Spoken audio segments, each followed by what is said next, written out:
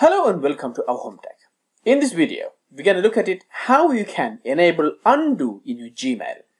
Until recently, I came across which I have sent an email which I forgot to attach something. So I just went and exploring how can I recall that message from Gmail.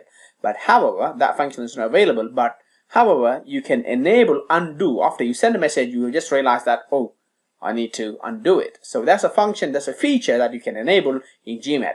So without further ado, let's see how this can be done. Okay, first you need to go to Gmail.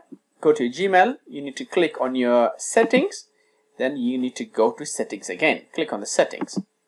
Click on the settings. Now this will bring up the general settings. Scroll it down all the way down. Then now you can see enable undo settings. So you need to turn this on, click the tick on. Now you have an option to select how long that you can wait. The message can wait to be pulled out or maybe undo it. So you can have 5 seconds, 10 seconds, 20 seconds and 30 seconds. So I'll go for the maximum 30 seconds.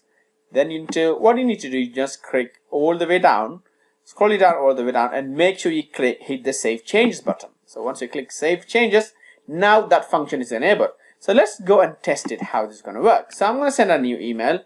So 8gmail.com. I'm going to try and send this message. I'm going to send a message called test message. So let's type it. Hi, this is a test. That's it.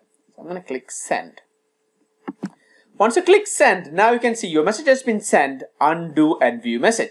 So this is going to stay for 30 seconds. If you want to undo it, just click undo. So sending has been undone. So look, you can see it's open again. So this message has not been sent. It's pulled away from the server. So now you can change it. So I just want to, this is a test message. This is test. I'm going to say again, message. And click send. There you go. The message is sent. If you're happy with the message, just click OK. If you're not happy, just click undo again. The message will be revert back. Then you can edit over and over again. So hopefully this video is very helpful. If you like this video, please press the thumbs up button and also do your comment down below. Don't forget to subscribe and share with your friends and family. I'd like to see you in another video. Thank you for watching.